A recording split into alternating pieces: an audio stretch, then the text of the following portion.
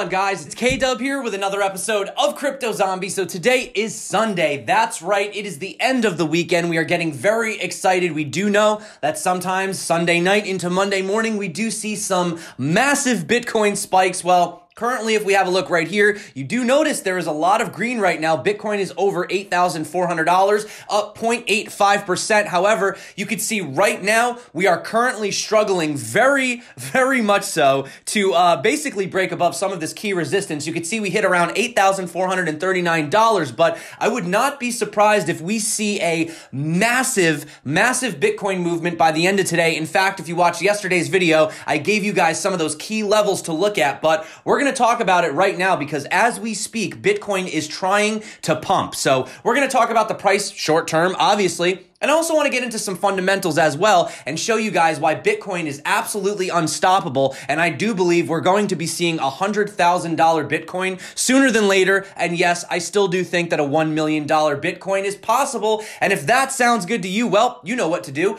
Also, if you're not subscribed to the Crypto Zombie channel, well, what are you waiting for? Because if you guys watched yesterday's video, we were basically saying Bitcoin is winding up for a massive move. And, currently it looks like we are trying to push above some of these levels. So we'll see how it plays out. You know, the whales could have some of their games to play. But that being said, let's dive in. Let's have a look. Oh, and of course, today is the last day for the Ledger Nano S. I forgot to totally mention that. All you got to do is drop a comment on literally any video throughout the course of the week, and you are eligible. Now, you're noticing Bitcoin dominance has gone up 0.1%. People are getting a little bit excited, right? They're starting to kind of hedge back into Bitcoin in case Bitcoin does have the big move that we are expecting currently. Now, we do have some coins up today. Altcoins are taking an opportunity to pump while Bitcoin is currently trying to figure out what it wants to do. You could see Centrality, Dentacoin, Bytecoin, Siacoin, Doge, Synthetic, Ren, MCO, Basic Attention, Factom, and 0x all doing quite well. However, Bitcoin volume, as you can see right here, $99 million. So you know what happens. Oh, now we're up a little bit more, but so you know what happens on the weekends when we have very low volume. Okay. And well, let's see what we're doing right now. Yeah. See, look, we're still trying to push up. So let's have a look at the charts. Currently, we've been basically bouncing between this 100 weekly moving average and the 21 exponential on the weekly, which is good. We haven't really fallen below that $7,600 level. In fact, we keep sort of hitting that 7.7 level, which some people are considering to be the bottom. However, if we look right here, you do notice that we are getting closer to the end of this resistance coming down this green line, and also this yellow resistance or this yellow support coming up. Now, we know that Bitcoin usually doesn't get to the end of these, right? It usually fills around 70% or so, maybe 80%, and then it usually tries to have a massive breakout. And currently, you can see that's kind of what Bitcoin is trying to do right now. So you can see essentially the crypto hamster over here says that Bitcoin will either go above the previous trading zone and 23.6% fib, where a lot of short stops are concentrated, or Bitcoin will go below the previous trading zone and 61.8% Fibonacci, where a lot of the long stops are concentrated. So basically, we could go either way, but let's dive in and let's have a look and let's really see what's happening right now. And this is why I am convinced that we're going to have an explosive move within the next 24 hours. And the reason is, look at how close these Bollinger Bands are right here. In fact, the distance between them is looking very similar to what happened here just before we had the massive dump. And I know what you're saying. Well, that's not a good thing. It's looking the same. No, it's not the same this time. The difference is we were actually below the basis. Do you see this pink line right here? Today, we are actually above it. In fact, you can see we had some difficulty closing above it yesterday, and today we had absolutely no problem. So this is signaling short-term bullishness to me. Obviously, we need to get above this basically 200 daily moving average, which is sitting roughly at around that $8,700 level. But if we are able to break above the 200 daily and get above the 8.8K, well, I mean, the sky is the limit, guys. Essentially right here, what I really want to see is us get above that 8.8K. And the reason is because of this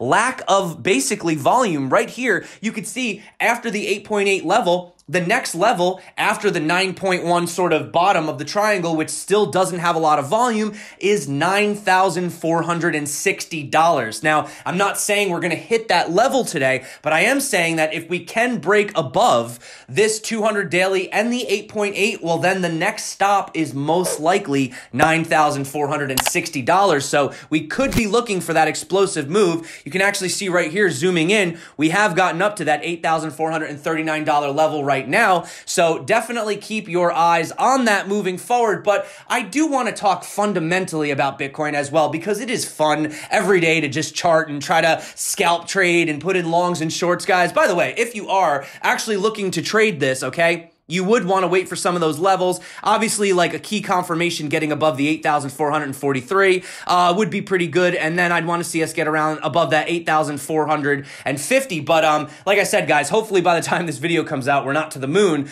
But, you know, 10 years ago today, 5,050 Bitcoin were sold for $5 in the first market transaction for Bitcoin. Today, that Bitcoin would be worth $42.1 million, which is an astronomical increase of 838 million%.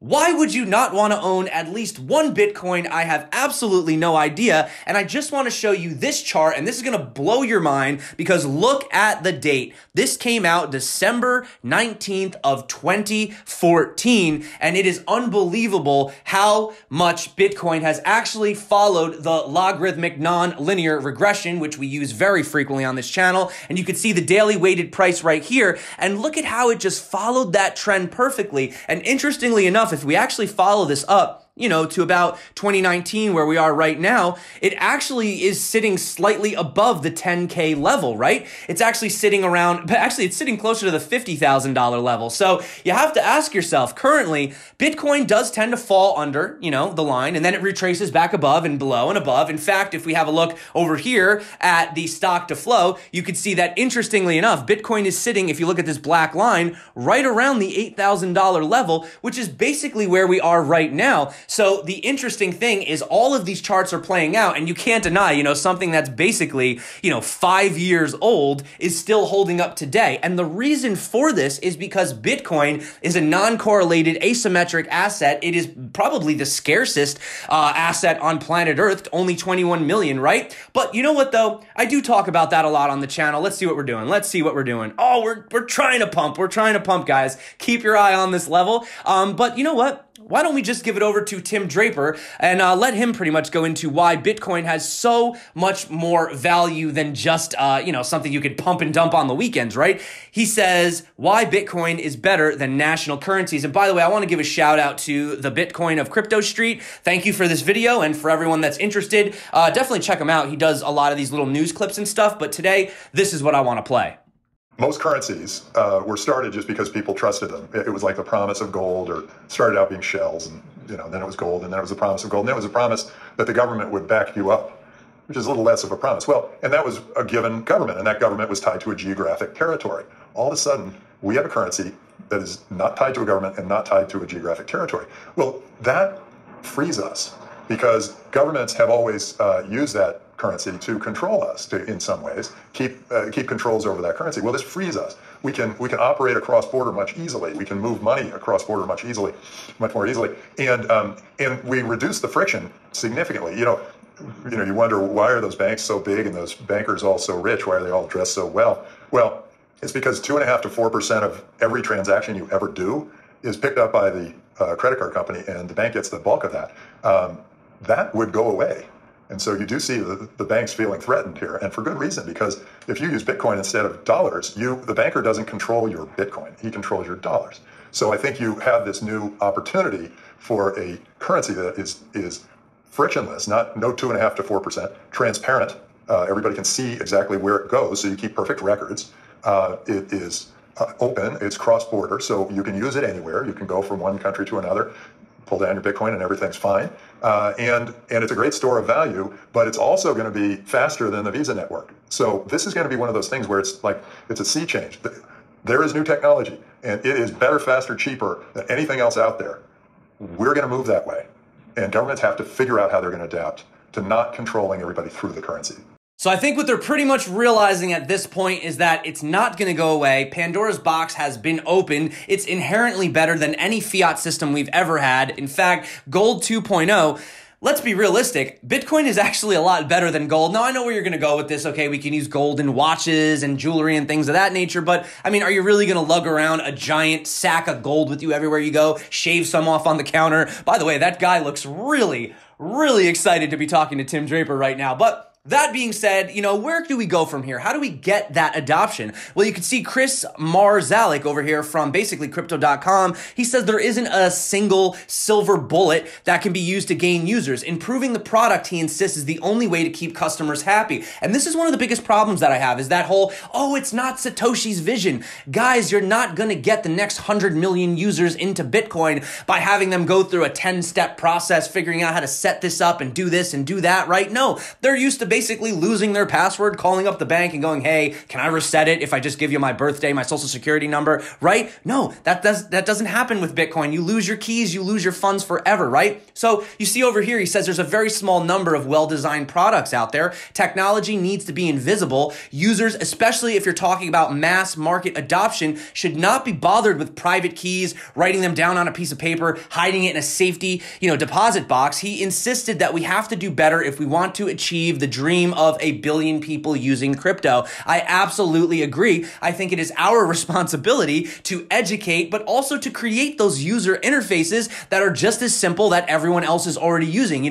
When you go to open an app on your phone, you don't have to think about your private key and everything else. No, you just click it and it opens, right? And we need it to be that simple moving forward. And that's actually going to bring me to my next point, which is why you are seeing a lot of these blockchain events springing up. And they're not just about ICOs and stuff. It's actually about technology. It's actually about advancements. You can see right here, Eurasia Block Summit in Istanbul, that's coming up very soon. This is actually by Huobi. For example, you can see they have Kemer Partners is bringing the first annual Eurasia to Istanbul, Turkey. Now, Turkey is a place that we've also seen recently.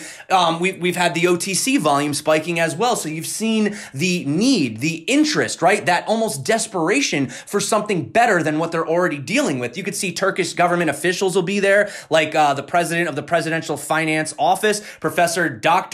Göksel Asan, and leaders of the crypto industry, such as Meltem Demirtas, CSO from CoinShares. You can check her out. And Professor Emin Gunsirer, who I also follow on Twitter. Oh, by the way, guys, Block Show Asia 2019 Singapore, I'm going to be there. So hopefully you guys can come hang out and check that out. But I'll drop this article below for you guys. These are all opportunities to go out, get involved, Consensus, Invest New York. I'll probably be at that one too. But yeah, definitely the closest one is this Eurasia Blockchain Summit. And if you are in the area, definitely check that out. Also, side note, guys, if you're going to the San Francisco Blockchain Week that's coming up at the end of this month, I do have a code if you guys are interested for 15% off. Basically, if you just go over here to tickets, essentially, you'd go to enter promo code, right? And then you would just put in Crypto Zombie, all one word, apply, and you can see right here, there you go, 15% off, okay? So that is the situation moving forward, but you know how I feel about Bitcoin long-term, guys. Looking at the stock-to-flow ratio, we are exactly where we need to be. This is exactly where we should be. Oh, and by the way, this is putting us at, almost $100,000 Bitcoin by 2021. So like I said, if you're not hodling one, not financial advice, but kind of financial advice. I definitely think you should check that out. So keep your eyes on this, guys. We've gone over some of those key levels. You can see Bitcoin is clearly trying to break out right now. It has been stomped down a few times. That is why we call it the resistance. But that being said, guys, definitely be safe out there. And yeah, I think we're going to see a big move by tomorrow, maybe even by the time you're watching this video. So thank you so much once again for coming back to the channel, guys. My name is K.